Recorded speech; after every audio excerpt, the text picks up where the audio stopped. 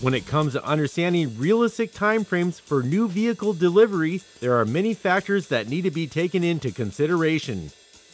Regarding order to delivery right now, I think fleet managers should really be talking to the OEMs, talking to their manufacturer's rep, and talking to their fleet management provider about what are the startup dates. Again, that differs from order acceptance, so knowing when they can place their order, but when that vehicle will go into production.